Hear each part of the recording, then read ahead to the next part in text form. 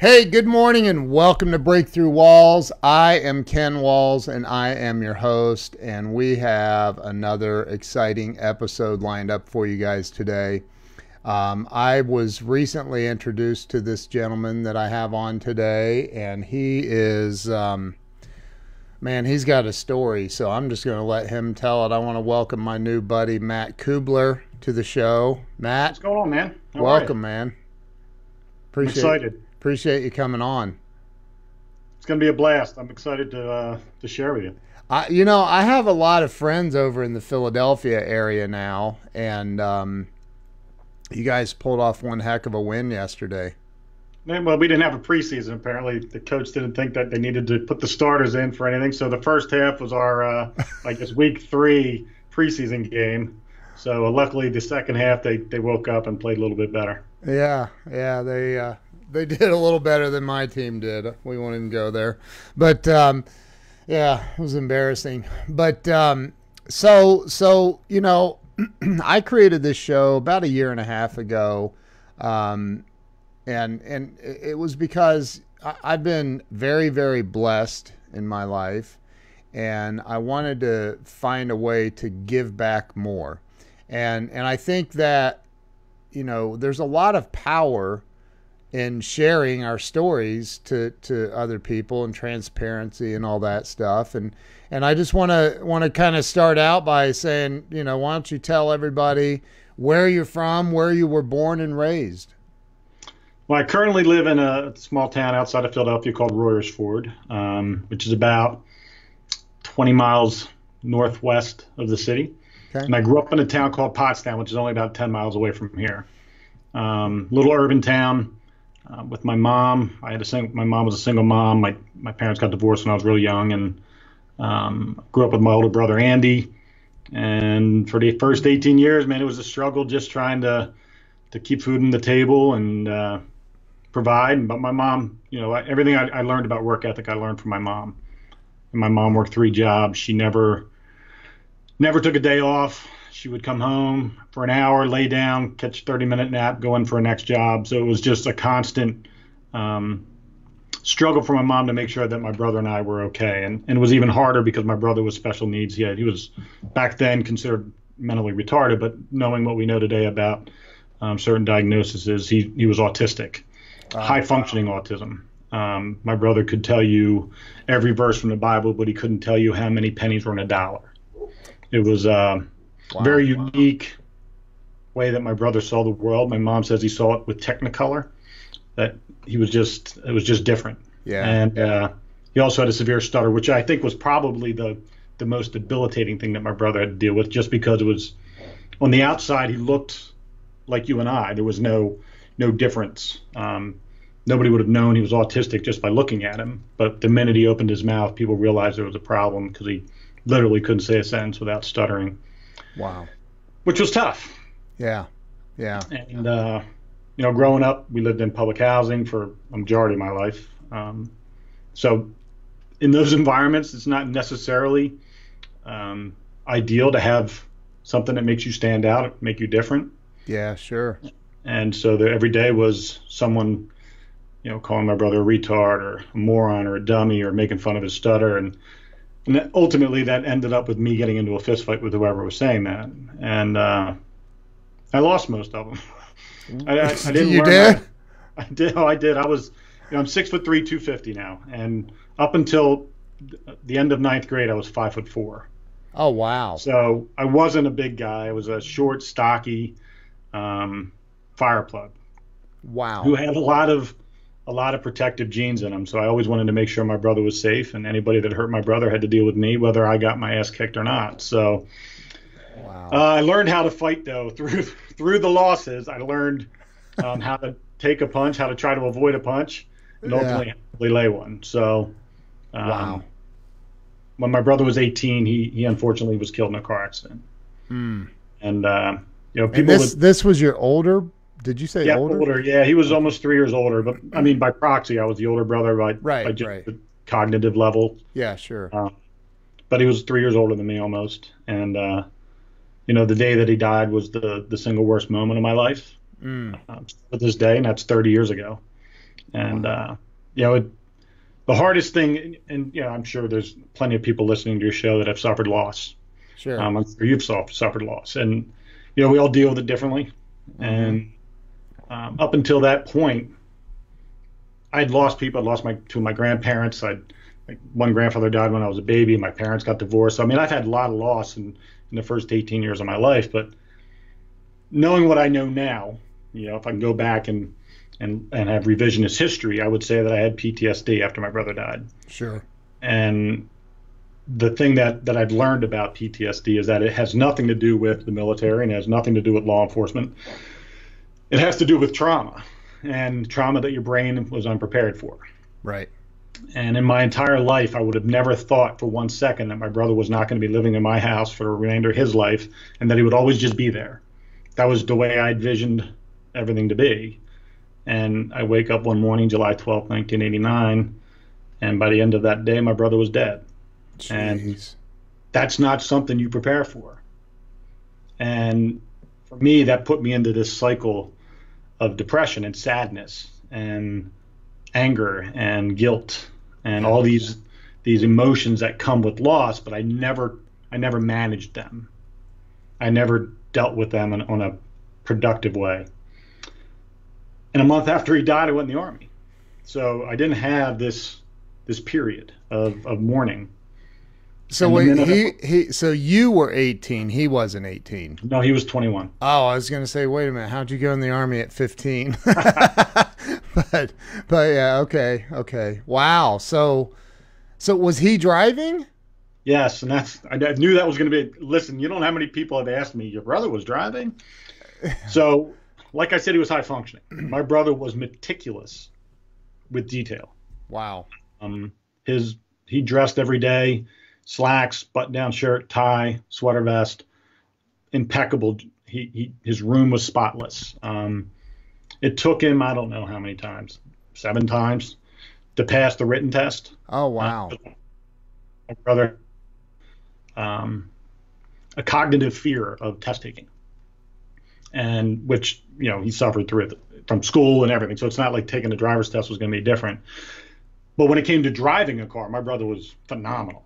Yeah. My brother, if the speed limit was 25, he did 25. You know, he was seatbelt on, mirrors in the right places, 10 and 2 in the hands, Yeah. washed the car every day. Just everything had to be perfect. And unfortunately, the reason my brother crashed his car wasn't because he made a mistake, it's because he went unconscious. And to this day, we don't really know why. Oh, I have theories. I believe he probably had a brain aneurysm or some sort of a bleed on his brain, which caused him to go unconscious and veer into an oncoming car and hit head on. And oh, I can still picture the car at wow. the auto body shop where it was towed to. And the day that he died, I was, you know, my stepdad, my mom had got remarried when I was 12. My stepdad had just changed the clutch on my brother's car, and he said, "Hey, keep an eye on the car for your brother, and make sure that it's driving right. And if for any reason you think there's a reason for him not to drive it, get him to and from work." Yeah. Granted, there was nothing wrong with my brother's car, but I wished that day I'd have driven him to work.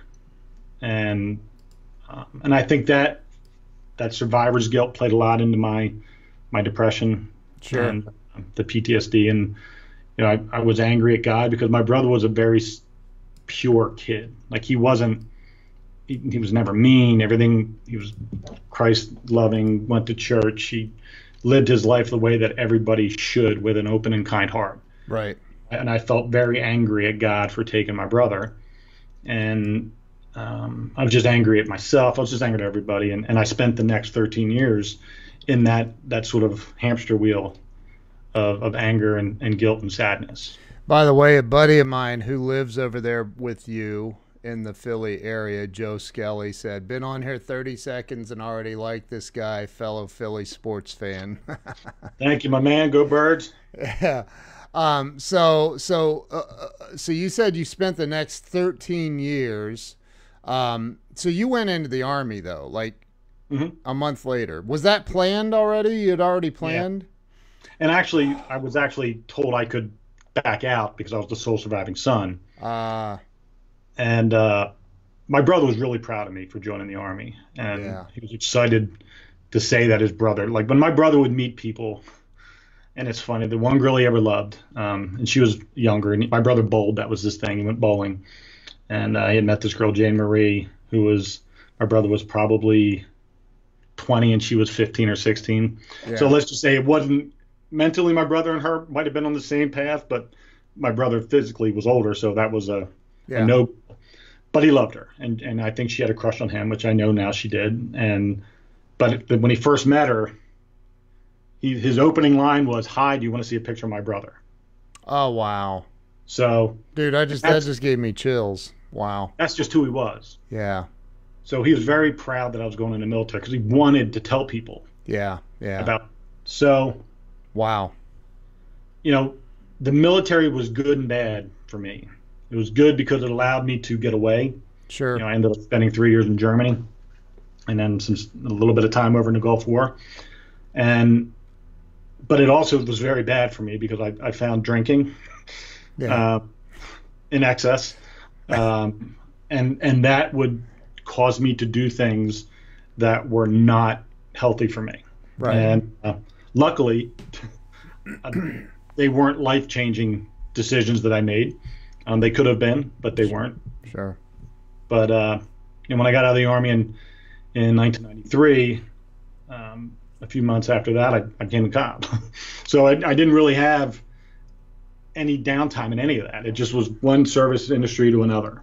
So you went from the military directly into being a law enforcement officer in Yeah, Philadelphia or in yeah, your in suburban Philadelphia. Yep, outside of the city. wow. And that was in 93 you said? Yep. Wow. So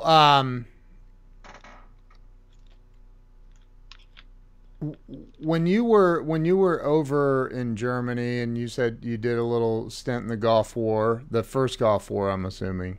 Yep. Hold it, there were two, right? Oh, there's only one. It was Desert Shield, Desert Storm. Oh yeah, yeah, that's right. And then there That's was a right. delay, and then we Yeah, decided yeah. after 9/11 My to go. my little brother was over there too in the Navy. But the so you discovered alcohol. You discovered that drinking alcohol excessively was a good thing for a minute, right? And then it caused other things. But you didn't really get in any serious hot water over anything. Well, Like I spent 2 nights in jail in 2 different countries. that's serious hot water. Well, funny story. So, um, when I Hold was it. in, We have a cop telling us he spent time in jail. listen, I've been a cop for 26 years. They can't take that back. So, and this has been told several times. Sure. But when I was in Intel school in Texas, we would get furloughed, and we went to Mexico one night or one weekend. Little town, border town called Acuna, Mexico. And there was a bar there. It's still there. I Googled it. Wow. Called Crosby's. And long story short, I thought it was a good idea to jump from the bar onto a chandelier to try to land on a table. Oh, And the chandelier didn't hold, and it came crashing down on top of me. And spent a night that night. The federales got us and put us in jail for that night, and I had to be bailed out by my drill sergeant, oh, pay a fine. So that was lesson number one, which you would have thought I would have learned something from. right. And lesson number two happened 3 days before I got out of the Army. One of my best friends, well, when you're military and you're leaving the military, they throw what's called a hail and farewell. Yeah. And so my supervisors, my lieutenants and captains, everybody took me out to a beer fest, which was in town. And if you know anything about Germany, every town has a beer fest during fest season. And I got out in June, and the beginning of summer starts the fest season leading up to Oktoberfest in October. Yeah. So this one I actually didn't do. A buddy of mine, who was one of my best friends, was about 50 feet from me, but there was about 100 people between us inside this big beer tent. Yeah. And I hear his deep Kentucky Southern drawl saying, "Don't push me again." And I look over and I see him punch a guy in the face with a beer mug, which is one of those big 1 liter beer mugs, Whoa. and flayed him wide open, knocked him unconscious. So I got him out of there. And the next morning, I have the MPs pounding on my door, and they handcuffed me. And so I was arrested and charged with 2 counts of aggravated assault with a deadly weapon. And I'm like, I don't know what you're talking about. I didn't do anything. So now, mind you, I knew Jamie had hit this guy and that this was what it was about, but I didn't say anything, and I covered for him for about a week. And my ETS papers got withdrawn while I was waiting court-martial. And, jeez. And luckily, Jamie came forward, and unfortunately, they thought he was covering for me at first. And then I found out that there was a second person hit that Jamie didn't admit to because he didn't hit that person. So now I was charged with the unknown person being hit, and Jamie was charged with the person he was hit with. Long story short, it all got worked out, and I got released with no charges, and I was cleared of everything. But I spent an extra month in the Army, and so those are my 2 overseas alcohol-involved funny now, not so funny then. Yeah, not so funny then.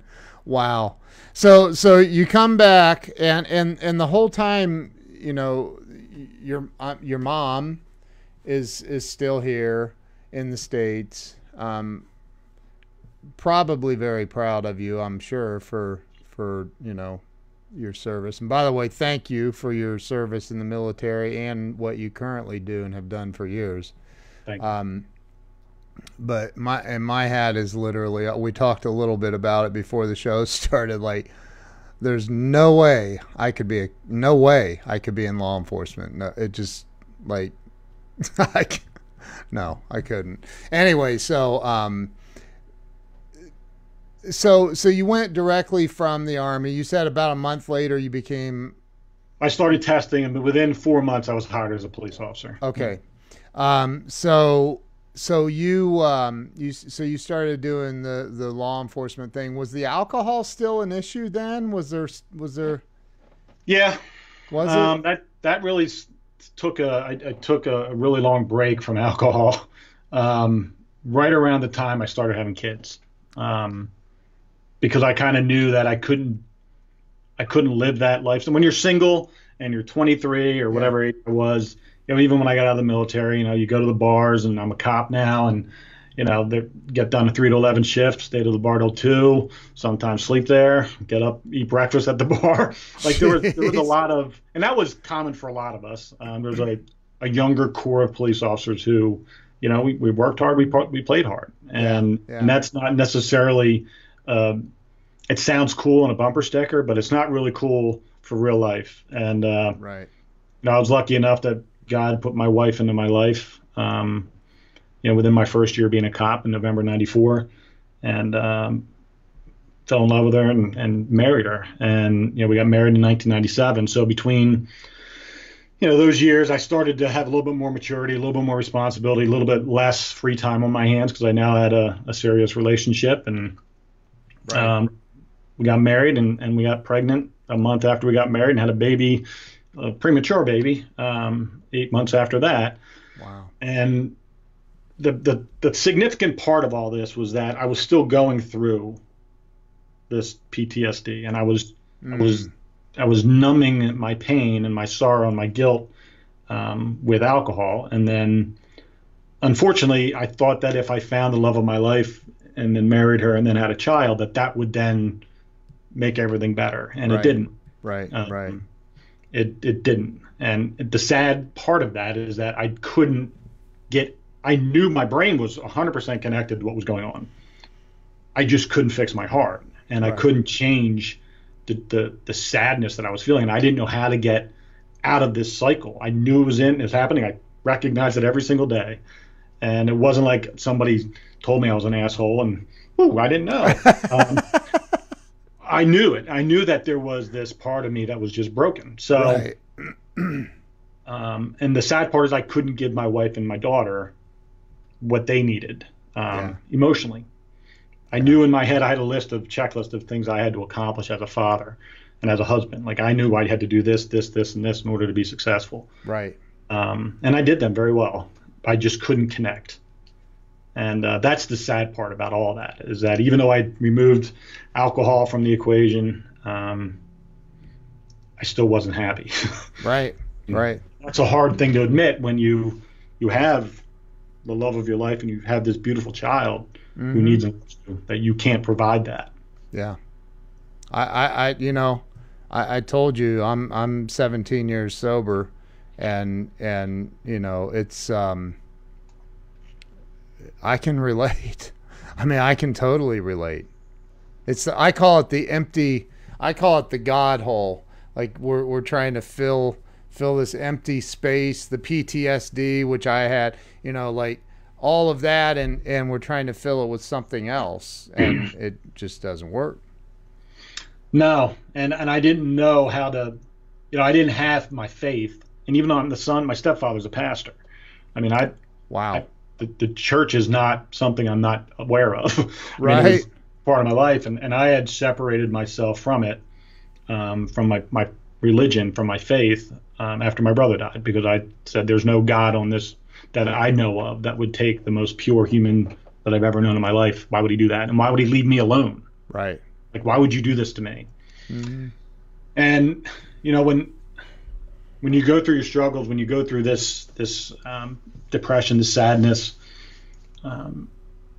there's probably many opportunities throughout those 13 years where God showed me a way out that I didn't pay attention to. Yeah, I'm pretty certain of that. Thankfully, I was shown some grace in 2002 when my son was born, who I named after my brother. And that's not significant. It's not. I was, whether I had a boy or a girl, I was going to love that child to the best that I could. But for whatever reason, when my son was born, we had people over, and he was probably 3 months old, maybe 2 months old. And my grandmother had come over, and she gave me a package. Now, I don't know if you ever, I'm sure you have kids, but Yep. when people come to bring gifts for your newborn child, the guys are usually in the other room watching football and having a beer, and the women are in there opening onesies Right. and diaper genies and stuff like that. And Yeah. for whatever reason, my grandmother had said, you need to be in here. So she had given me a package, and it was a box, pretty big box, and I opened it up. And in the box is a quilt. Now, I'm not a quilt guy. I don't have an appreciation for quilts. So I immediately folded it up and handed it back to my grandmother, thinking that was supposed to go to my wife. And my grandmother is an amazing woman, and she is one of 3 women that I'm deathly afraid of. And when she tells me to look at something or to do anything, I listen. So Right. she handed it back, and she said, look at it. So I take it back out, and I start to look at it. And, there's all these different colors and patterns and textures. And there's 2 teddy bears, one at the top, one underneath it at the bottom. And one of them has Andy stitched in gold. Wow. And what hit me was that I made a rule very early that my son was going to be Andrew. Mm. And my brother's Andy. Yeah. And Andy stays Andy, and there's no other Andy. Right. So when I saw that, I'm like, holy crap. And then it started to dawn on me, all the different colors and textures that I was looking at were actually pieces of clothing that were my brother's.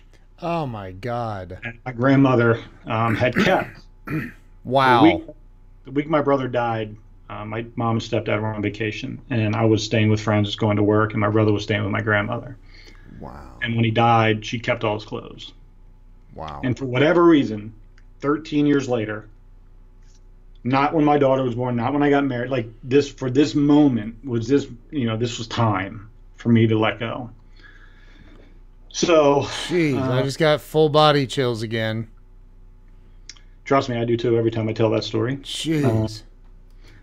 So that night, I took the quilt with me down to my basement office, and I started to cry and write memories about my brother, like the most vivid, clear memories. When people read my book, they tell me how amazed they are at the clarity of the memories. And those memories were written that night. And Wow. I wrote 26,000 words in 8 hours. And I came back up the next morning. It's around 7:30 in the morning. And the house we were in at the time, the basement door opened up into the kitchen, which the window was in the east. You would face the east. So the sun would always come up into that window. And I don't know if it's because I wasn't paying attention or didn't care, but I never seen the sun rise through there, like the sunlight coming through the window. Like I never paid attention to it. Wow. And that morning when I came up, I saw color, like Technicolor. I saw everything. Wow. Every layer of color coming through the light in that window. And I remember thinking how beautiful it was. Wow. And that is when it lifted. Wow. That's when it lifted. Dude, the fact that you've been able to tell this story without I'd be a blubbering mess right now. So Trust me, it's sitting right about here. I know. I see it. I see it. Wow, man. That's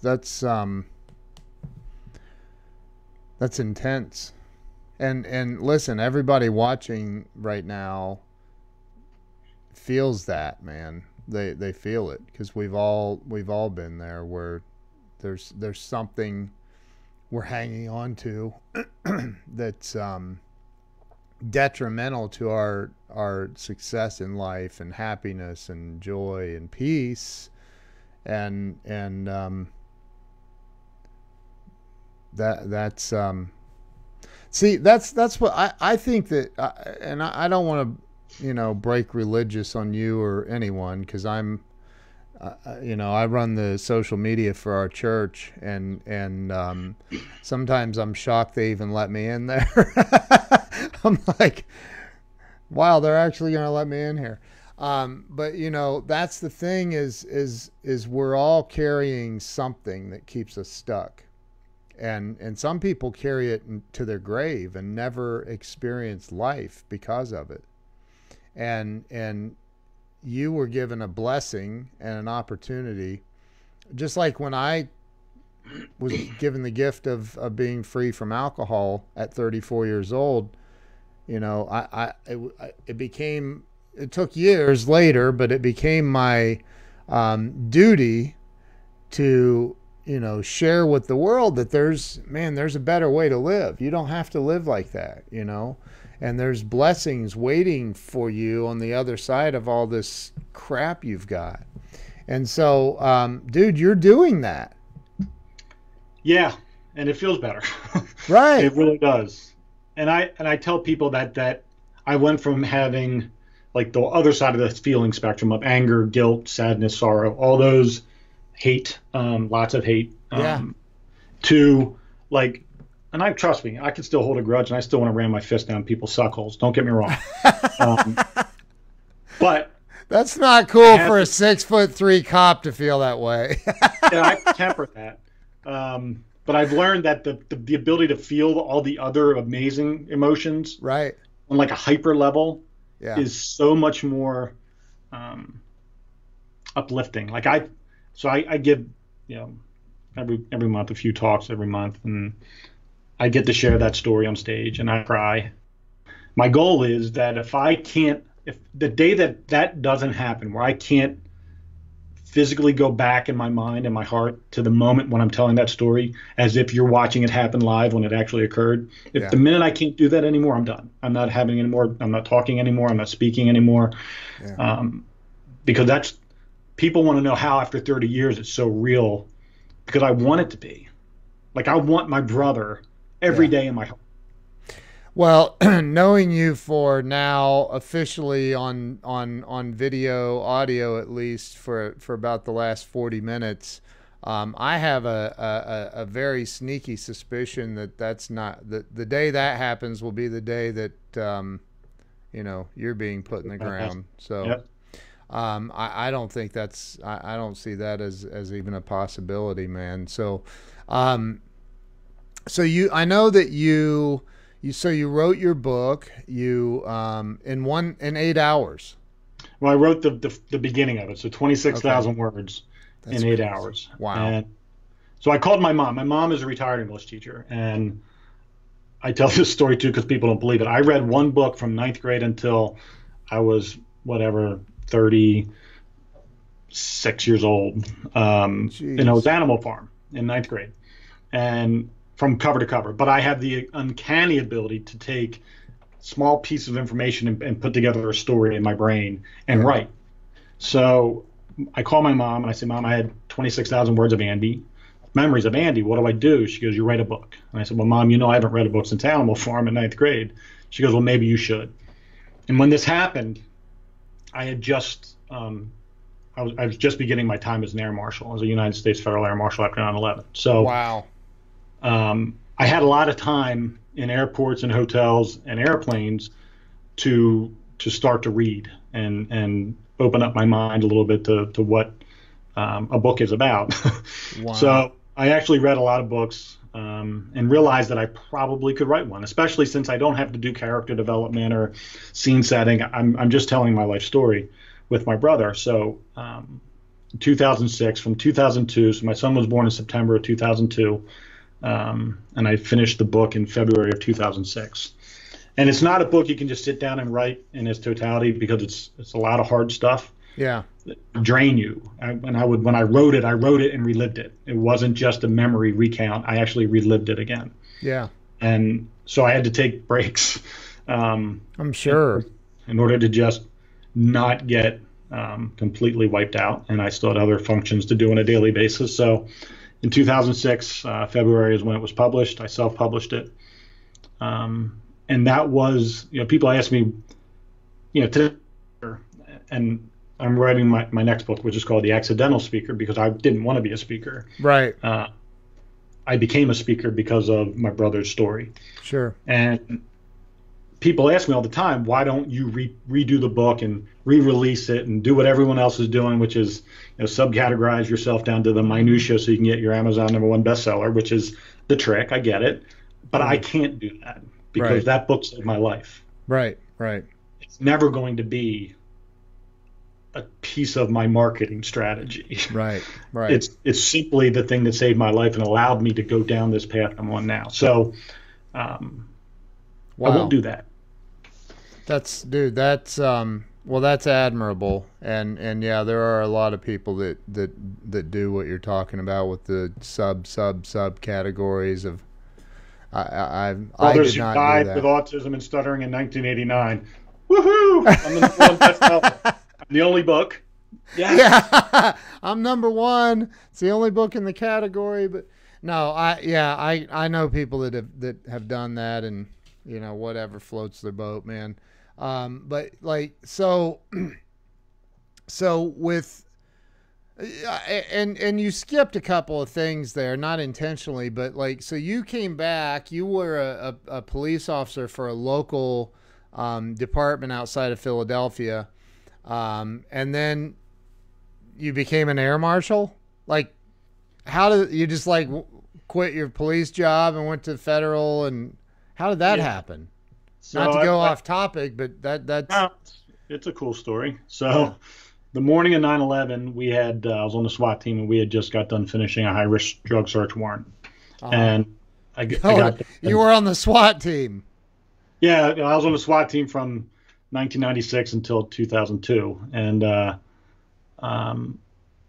that morning we get done. I worked midnight shift. We went and did the search warrant, and I was going to bed.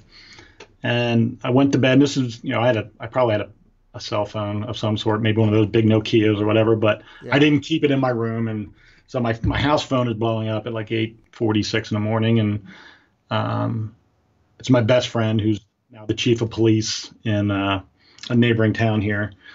And he's telling me to turn on the TV. Something's happened with the World Trade Centers. And I'm like, listen, if they didn't fly a plane into 304 Westmore Latin Road, where I used to live, don't call me. I'm tired. And then my phone keeps ringing. Finally, I get up and turn the TV on, and I see what happened. And I immediately got angry. Yeah. And the patriotic blood that flows through me wanted to respond. And the next morning, I saw President Bush get on the news and say he was reenacting the Sky Marshal program, which at the time was down to 33 United States Sky Marshals who were flying only international flights on American-owned commercial airlines. Because it had been dwindled down to almost a non-entity within the government. And I I went on the website for the FAA and put in my application and told my wife that I was applying. She said, hell no. And I said, let's just see what happens. Yeah. Sure as shit, I get selected in one of the first few phases of the program, and went out to the middle of nowhere in New Mexico and trained with Delta Force and Navy SEALs and private contractors, and had the best training of my life, and came back and started flying commercial airline flights undercover. And it was the first year was fun. Yeah. And then they created the Department of Homeland Security. Yeah. Because the FAA, they called the FAA the Forgotten About Agency, FAA. And, Yeah. and we were like this subcategory law enforcement entity, like counterterrorism law enforcement entity of the FAA. So we were like the most forgot about. And that was fun because we had a lot of latitude to do things. Sure. Ability to do things. And then they, just like the federal government does, they bureaucratized everything. And I don't even know if that's a word. But it became such a top-heavy, low man on the totem pole, right, type job. And I was never home.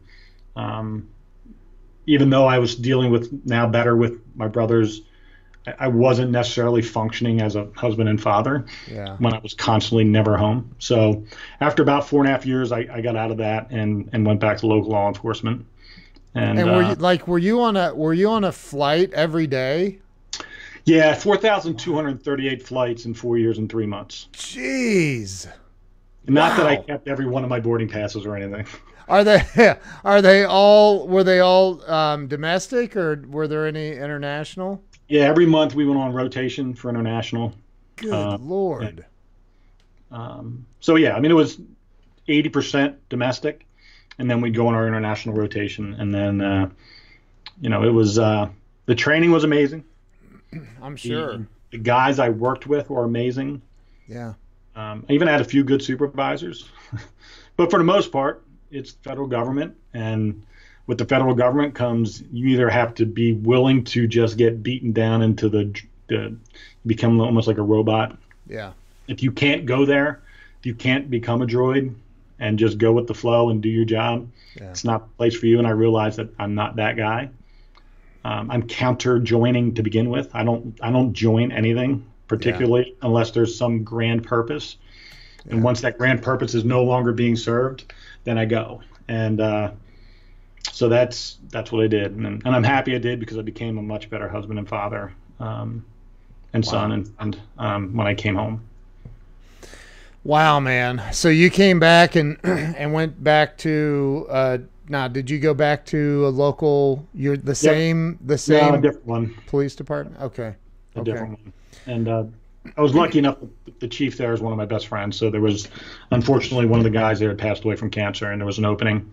And it's just another sign from God to help steer me in the direction I need to go into. And I've been there for 13 years. Wow. And I'm really blessed because they allow me to have my non-police life as well, which is very rare. Yeah, sure. In law enforcement, there's very few cops that are allowed to go and be someone else, another part of their life, and allow that to grow. Usually you're a cop and that's it, and you're a cop. Right.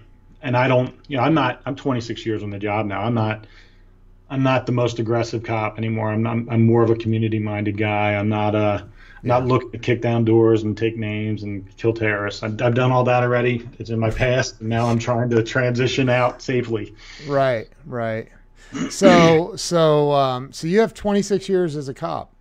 Yep. Wow. And how long in the military? 4. Yeah. Jeez, man. Now, does that carry over into the? No, I didn't think. I mean, so. you can buy it back. There's a way you can buy your time. Okay. And I may do that, but I'm very happy with where I'm at. I'm very happy with the situation I'm in. I have my businesses. I have speaking. I have a podcast. I got, my daughter's a collegiate All-American swimmer, so I'm constantly traveling with her and with my wife and son. And my son's a junior in high school, and he wants to go military academy. So my life is always moving. So there's no boredom, and idle time's never been my friend. So yeah, I hate idle time. So you have, and we're going to talk about your businesses too, man. So, but I want to ask you about the speaker thing, because like that, like I don't know that everybody's really caught on to that, we've mentioned it a few times, but you're a speaker, and you go out and you speak. So like, who do you speak to, and how did that all come about? How'd that start? Well, it started with me writing the book, Okay. and some people that knew my brother, knew my story, and read the book, wanted Okay. me to talk about the book, which then turned into me just telling a story. I consider myself a storyteller, and the greatest gift my brother ever gave me is the memories and my ability to go back in time to moments, the good times, the sad times, Yeah. um, and relive them, and in a way that people can visually picture. And so that started that process of just sharing the book. In 2000, one thing I will mention, just because it's a very big part of my transformation. After the book was published in '06, I created some scholarship programs in my brother's name for kids with disabilities, and I actually raised money for an organization called COPS as well, which is Concerns of Police Survivors, which is an organization that helps families of police officers that were killed in line of duty. Mm. And I did that for 2 years. And then with anything, it's a self-published book. I don't have a book deal, so any sales were self-generated. And Right. after a while, the sales started to go down, and I hadn't yet been on, there wasn't social media yet during Right. those times. So I was struggling to figure out how to keep money coming in and to support the programs. So I decided to run across the state of New Jersey solo. And Run. Did you say run? yeah, 78.8 miles. Uh, Wow. Now, mind you, I was diagnosed with a rheumatoid disease. So I'm not supposed to be running. And Jeez. I decided that the only way anybody's going to give a crap about Matt Cubbler and his vision is if I create something so dramatically insane that they got to pay attention. So I started to come up with this idea, and I planned out my course, and I started going on, calling all the news media outlets in Philadelphia, and went on a bunch of TV shows promoting the run. And I ran 3 consecutive marathons in 3 days, Jeez. and broke 6 bones in my feet, had a seizure at mile 40, and never walked one step, and finished on time. And that was the moment. And I think it's important for the people watching the show. I'm not a bragger, and I certainly don't live a life where I'm constantly out promoting how great Matt Cubbler is. But I do highly recommend that everybody do something once in their life that challenges them in a physical, spiritual, and emotional way, to the point where they don't think they can accomplish it. And when I go into schools, I do a lot of talking about understanding what your very best is. And there's a great movie called Facing the Giants. Love that. That's one of my favorite clips of any movie The ever. death crawl. Yep. I use that in every one of my talks, because there comes a point in time where you just think you can't Yep. anymore. And there's always more. And your brain negotiates with your body to Yeah. stop when it wants you to stop. And what I found was when you set a time that you have to be at a certain place and you're running there, and you don't have a plan B, that Right. plan A is your only option. Yep. And through every broken bone, through my feet swelling 4 times what they were, to I don't even know if you call it running what I was doing towards the end. But when it was all done and I collapsed and had an emotional breakdown, so much so my wife had to finish my speech, I realized what my very best was. And I realized that I had pushed my mind, my body, and my spirit past any place that I'd ever. I'd done a lot of really cool physical things in the past. Yeah. I'd done a lot of trainings. I've trained with the world's best, Yeah. and it paled in comparison to what I actually had to give to give my very best. I mean, dude, let's for anybody hopping on. I mean, you train with the Navy SEALs. Like that's intense. Like everything you just said. Like, have you read or listened to the book "Can't Hurt Me" by David Goggins? Yes. Like, you just described his story too, like running on broken bones, an ultra marathon, and like that's insane. But I did it because I needed to. And in a weird way, and I needed to feel pain. I needed to hurt. I needed to be alone in my mind. I had to argue with God some more. I had to cry a little bit more. And I remember I was probably in the second day towards the end, and I'm running through this little town, and I had just been on the news, and it was the same day that I had my seizure. In the first, I did 3 runs in the day, so I would do like an 8-mile, a 10-mile, and a 7-miler. Jeez. And I was on the 7-mile part, and a woman pulls over to the side of the road and asks me to stop, so I stop, and she hands me $100, and she says, "I saw you on the news tonight, and I just wanted to tell you I'm proud of you and thank you." And that was like the mile 1 of 7. Wow. Right. So now I had 6 miles of barely running, more of a brisk hobble, and I'm sobbing Oh my for God. 6 miles because I couldn't stop. I couldn't stop crying. Wow. And I'm yelling. I'm like, "What are you doing?" Like, people are driving by and they're looking at me weird, and I'm like, "What are you doing? You get it together." But I couldn't stop. And Wow. So when you get done something like that, and trust me, I never want to do that again. Right. That was a once in a lifetime experience that was meant to be just once. Yeah. But that knowledge that I had the strength and the fortitude and the emotional and mental power to force myself through the worst of the worst feelings that I've ever had, and came out on top. Yeah. And the reason why that's important in this whole story is because I wrote the book and I'd released a lot of demons and I was feeling a lot better, but I wasn't yet there. And that was there. That's when I got there. Wow. And from that day forward, in 2008, in May of 2008, that's when I really started to see where I wanted to go with my life. And it will never be about money. It will never be about materials, things that I can collect. It's always about experiences, and it's about connectivity, and it's about making sure that when I die, no one will ever question what I did. Wow. My brother, and I'll wrap it up with this. I found out the reason why I was so angry is because I thought my brother never lived. Mm. And what I found was, after I wrote this book, every summer my brother went away to this camp, and it was a Christian camp, and I never went there.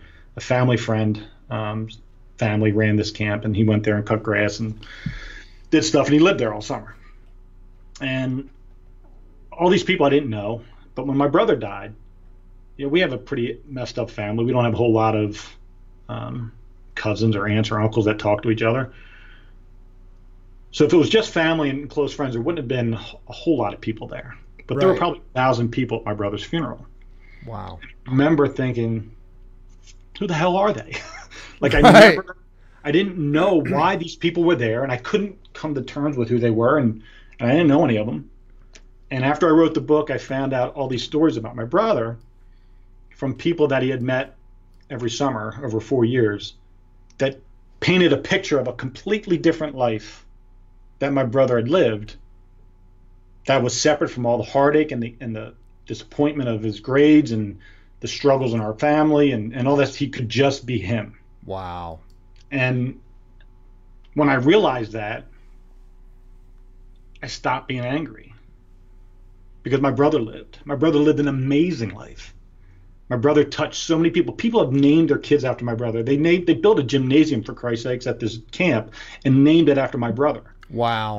You don't get that by being insignificant. No. And I don't want anybody to ever be at my funeral and wonder why someone else is there. Like, I want them all to know individually why they are there, and whether they assume or know that everyone else is there for the same reason. And that's when it all comes down to it for me. I don't know if tomorrow's it or I'm going to live till 99. But between now and then, I'm going to make sure that my life had meaning, that I impacted the lives of others. My tagline for my company is living a life of selfless service worthy of remembrance. I will always serve in such a way that people will always remember why I did it. Jeez. We could stop right there, but we're not. But that dude, like you're holy crap, man. And it was Steve, wasn't it Steve Guzman that connected us? Yes, and I've never met Steve either. So Steve's a good dude. I've never met him myself, but we've talked. He works with a childhood friend of mine. So they okay. Good dude, man. Good dude. I'm glad and it was his idea to connect us, so I'm glad he did. So, couple things. First off, what's the name of the book? Tell my audience, because I'm sure some of them, if not all of them. If you don't all go get the book, then don't ever watch my show again. So I'm kidding. I'm just kidding. But what's the name of the book? A Brother's Love, a Memoir. A Brother's Love, a Memoir. If somebody would type that into the comments, I would be very, very grateful. If you're watching this on YouTube, go to Facebook and watch it so you can see the comments. I have people make comments on the YouTube video later, and I'm like, I can't help you. But so you have you started a business also, a gym. Yeah. So in 2009, during the middle of a recession, which I highly do not recommend you start a fitness business during a recession, me and two partners, one that's still remaining, we bought some existing technology that was invented at the University of Florida, a company called Max Out, which is a unique strength development type product back then that was utilized basically using a counterweight system, connecting it to existing weight racks, which allows you to lower a heavier weight and lift a lighter weight. We started a business. We took the business that was folding actually in Florida and bought it out of bankruptcy, essentially, moved it up outside of Philadelphia, and opened up Max Out Strength Studio, hence the shirt. Yeah. Long story short, we've been open since 2009, and we've had 7 or 8 different business plans that have all failed. We were going to franchise. We went through all the process. We became a legal franchise. And then I realized, and this is something I think that's really significant for entrepreneurs, especially when you have partners and you're not the money guy. Like, I'm not the money guy. I'm the get shit done guy. And right. Jason, who's my business partner, who's the financier of this operation, and thank God for him. He believed in me, and I believed in him. And at the end of the day, we tried a lot of things that didn't work. We tried to franchise. We opened multiple gyms. They all closed except for the main one. I realized that what I was trying to do with a franchise was take me and put me in 400 locations. Sure. And I realized I couldn't do that. I realized that I was unfranchisable, that no one will ever get to the depth of passion that I have for my company. And I could never expect that from someone who's not prepared to go there. Right. And it took a long time to figure that out. And what we decided from that was we were going to spend our money and our time wisely, and we were going to take the existing technology, which is no longer patent protected. It was bulky. It was unable to be made at an efficient price point, let alone sold. And we were going to take that and we were going to try to create a new patented design that would allow us to go to market and actually be productive. So we spent 3.5 years doing R&D and with engineers and designs, and we finally came up with our new device, and we got 3 patents. Wow. And we are partners with the Pittsburgh Steelers. They utilize our equipment. I know they sucked hind tit yesterday. Go Steelers! Steelers. Just retire our quarterback and get some new blood in there. Okay, go ahead. But we're very proud of the fact that they believed in us and they actually called us. Wow. Matt Cubbler, who is special teams backup linebacker, number 44 for the Steelers, played at Temple University, and Temple had a piece of our equipment they were utilizing, and Tyler loved it. And I'll give you just how connectivity works and how being persistent and consistent has value. About 4 or 5 years ago, we met with the University of Pittsburgh Human Performance Lab, and we were going to do a joint study using our technology with the lab for the Army, for rehabbing soldiers injured in combat. Yeah. Long story short, it didn't go through. The funding never came through. But we had all these in-depth meetings with them. Well, they share the same building with the Pittsburgh Steelers. And the strength coach staff for the Steelers was talking with one of the guys from the Human Performance Lab, and the strength coach guy's like, man, I wish I could make like a winch system that we could put on top of a squat rack so we could offload weight during the lifting phase and let them lower heavier weight. And the guy's like, wait a second. About 5 years ago, we met with a company that does that, and they're from Pennsylvania. Oh, wow. I'm like, no shit. We're like, yeah. So we get a phone call from Guy Guimont, who's the head strength coach from the Steelers. Yeah. And message basically saying, hey, heard you guys. Oh, so they Googled, before they made the phone call, they Googled and they saw a video of Tyler Matakevich working out on our equipment. So they pull Tyler and they say, this max out thing, what do you think of it? He goes, oh, dude, that's thing's amazing. Are we going to get it? And they're like, I don't know. We're going to talk. Long story short, we have this phone call. We installed 2 of our old pieces of technology about 1.5 years ago. And they had one of their best years ever as far as health, as far as safety, and not having as many injuries. They didn't produce necessarily the win totals they were looking for, but we're a tool in their sure, arsenal. Yeah. And then in March, we installed our newest piece of equipment, the E-Force 350, into there, replaced our old equipment, put in the new device. And, we did a 3-year deal with them where we're partnering with them. And we have devices going out to the Detroit Red Wings, the New York Mets. Wow, man. Yeah, we went from franchising and opening a shit ton of gyms and trying to become the world's only once-a-week workout. And it's amazing what we do, the results that we get. Yeah. An example, my daughter is a senior college swimmer, 3-time All-American. She's amazing. She weighs like 140 pounds. She squats 255 pounds free weight. Bench press is 180. What? Free weight. And so wow. She's a machine, and she's been training with me since we started this program. And so what we do is amazing. But we just never found the right way to utilize our value in the marketplace. And finally we do. And so we're very excited about where we're headed as a company. We're never opening another gym. The gym business is by far the most frustrating and difficult business I've ever been in. Yeah. For many reasons. And, most gyms today are, using sledgehammers, kettlebells, and big tires, and, cost them $200 to open up their gym. And mine cost $20,000. So a whole different world. And so being an entrepreneur, if it wasn't for someone who had faith and the financial wherewithal to keep this thing afloat, we wouldn't be here today. Right. I don't recommend anybody ever open a business during a recession.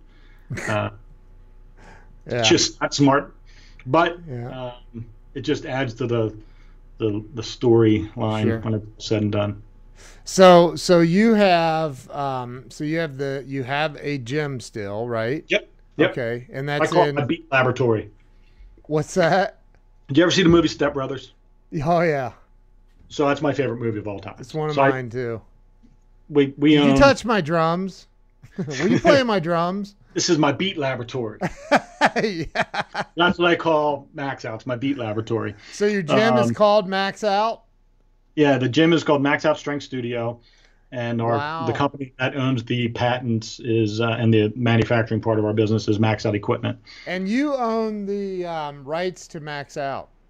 Yeah, and I'm sure there's some boundaries in which Max Out can be used that we own. But yeah, Wow. Ed Blatt, he knows who I am. Oh, Ed knows who you are. Yeah, well, I sent him a nice little message about the trademark max out, saying, Oh, hey, I said, if you want to come on my podcast, we could talk about it. But it's oh, that's awesome, dude. it's it's a great we do things with neurological, neuromuscular Yeah. rehab. I help people with cerebral palsy, ALS, TBI, strokes, Wow. not just professional athletes or athletes in general. So the Wow. way the technology can be utilized to help the human body is endless, and we're just scratching now the surface on how to market and sell our equipment to those spaces. So if anybody has a major manufacturing company that in the fitness space and wants to talk about a licensing deal, hit a brother Dude, up. I am I'm gonna I'll wait till we hang up with the live stream, but I'm very connected to some people in giant companies, so that I can probably connect you with. But so but I want to ask you a couple, and first off, we're at an hour and one and a half minutes, but that's okay. It's the internet and it's my show, and we could go all day if we want. I don't know that everybody would stay on here, but I do want to ask you a couple things. Number one, the name of your podcast. Two Dates and a Dash podcast, and it comes from the movie The Dash, the poem The Dash, which talks about your born date and your death date, and the Yeah, dash is what matters. I love that poem. Yeah. Two dates and a dash. Yep. Okay, that's the podcast name. Where is the best place for everyone to follow you on social media? Yeah, social media. I have multiple pages, but Matt Cubbler on Facebook. Don't go to Matthew Cubbler. He's my cousin in South Carolina. Great guy, but I'm not sure his content's going to be nearly as on point as mine. Right. So Matt Cubbler on Facebook. Matt Cubbler Speaks on Instagram. I Got You Pub Speak on Twitter. Matt Cubbler on LinkedIn. I have a YouTube page. Wow. My website's mattcubbler.com. Yeah. Podcast is on there as well. So mattcubbler.com probably has all your connections. Every link that they could get to. So everybody check him out on mattcubbler.com. Before we go, I want to ask you a question that I ask everybody. And that is, in your opinion, this is just about your opinion. I'm sure you've arrested at least one or two people in your career. You've done some crazy stuff, dude. I mean, like crazy. Remind me to never get into a fight with you. I'm a big teddy bear. What?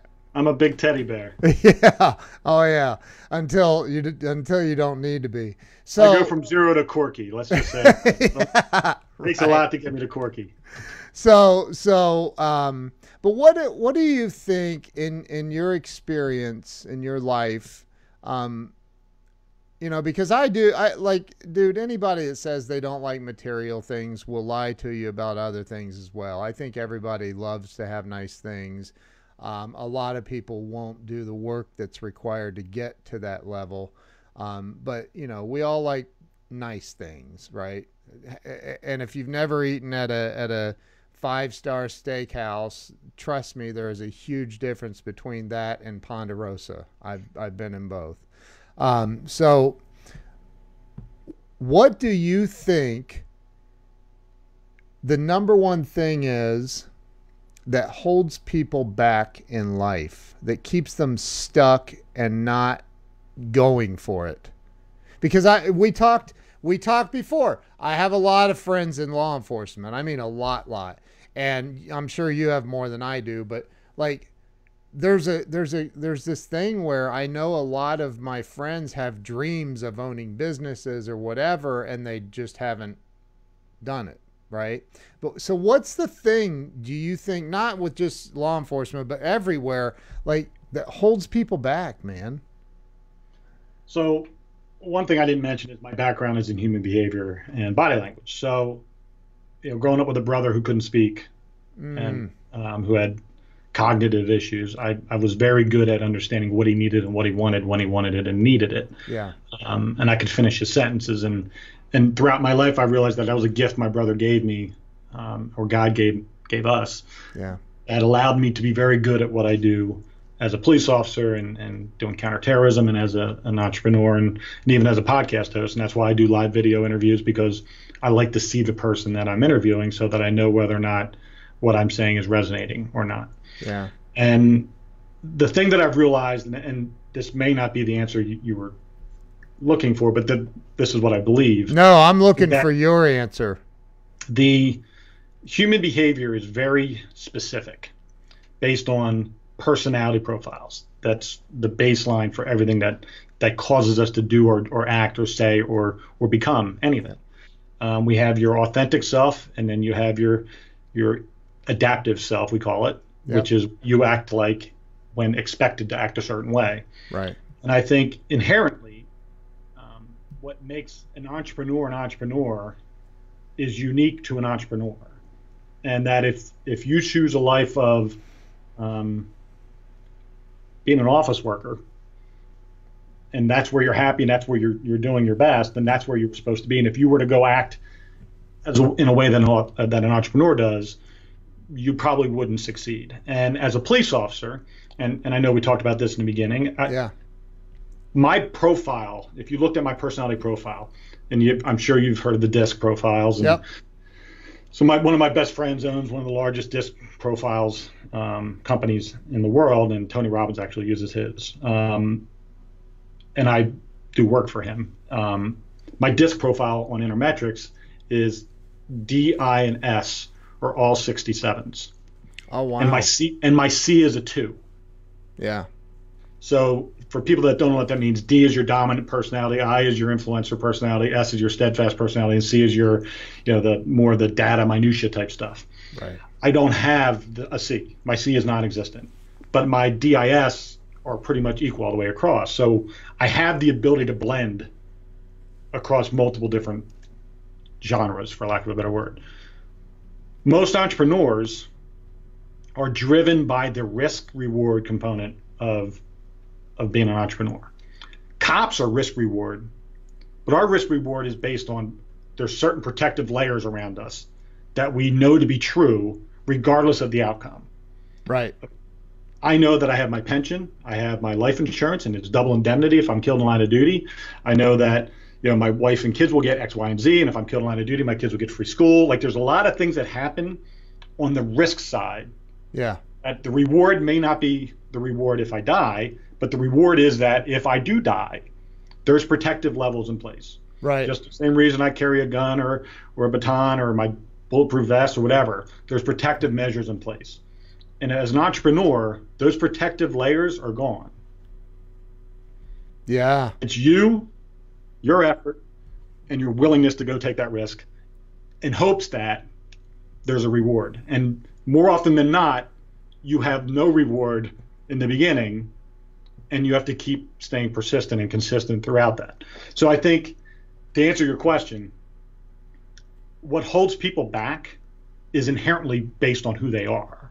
And there isn't a single, you can't say to a high S, high C, go out and be bold and do crazy things, because that's just not who they are.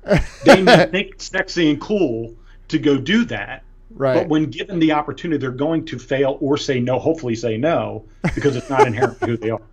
But I hear what you're saying, but I'm also, and maybe this falls in somewhere on that disc profile, but I think, and so I think that people can choose. They can choose, and they can learn a different way to live. And the only reason I say that is I being a recovered alcoholic, where literally alcohol was more important to me than breathing, right? Like it was. And the fact is that I changed, like significantly changed. And I used to live for nothing but me, and that's it. I didn't care about you or anybody else. And now I'm the exact opposite of that. That doesn't mean my personality on the disc profile changed, but I think that there probably were some significant changes. So I just am curious if you think that people can change. I think within a scope, and depending on, so there are so I have an addictive personality. Yeah, I don't know what that's like, but but I mean, listen, I know I got to say no to certain things. And Sure. It's not that I become an addict per se, but because I become easily habitual, sure, which can be a great thing, right, when it comes to things you want to be habitual with. right. But I also know that there's certain things that I'm just never going to be, and it's not because I don't want to be those. It's just because I know that I don't have a want to really do it. I think ultimately it comes down to that. I think it comes down to when you hit a certain point in whatever, whether it's your personal life, your professional life, your spiritual life, your relationship life, when you want something more than what you currently have or are doing, then that becomes the driver behind your decision making. And I think your want to not be an alcoholic anymore became greater than your desire to have alcohol. Yeah. And that's a choice that you make. And I think those are things that situationally things change. A trauma can happen that changes things. I wasn't an angry person growing up, but I came real angry when my brother died. Yeah, sure. So I mean, I think there's triggers that happen that cause change, and there are things that you can self-change. Sure. You can self-create. And I do believe in mindset, and I do believe in positive belief systems, and constantly staying in a positive, because I can see how easily, if I paid attention to everything that one of the news agencies said that I don't agree with, if I let that perpetuate my mindset, I could see how that would affect me. Yeah. Wow. And I think, and you see how that happens across America, where people are just one way and that's no way because of everything they're putting into themselves from the outside, that it takes a lot of their own internal self-generated thought processes and puts them to the curb. Dude, you're awesome, man. You're a rock star, man. I'm so grateful I had you on. One last question. Have you ever heard I've only had two? Yes. And we're like, how big were they? Two out of a Two bathtub. bottles. Yeah. Right. So Matt, listen, dude, you're awesome. Everybody go to mattcubbler.com. Patricia Lynn Burgess put it up on the screen, so thank you for that, Patricia. It's on. I've had it on your website up on the screen for a while. You're incredible. I wish you nothing but continued massive success and lots of joy and peace and everything that you're doing, man. I appreciate the opportunity. I really do. Yeah. And I went for about a year where I was a guest on a lot of podcasts. Yeah. And then I started doing my own, and I was doing 2 to 3 a week, so I stopped being a guest on people's podcasts. So this was a nice. I took a month off this month to change the format of my show. So I'm very happy that Steve made this connection, and then I got to be on your. Dude, you're awesome, man. So thank you to everybody who watched. Thank you to everyone who shared this out. If you didn't share it out, you still have an opportunity. So go ahead and do that.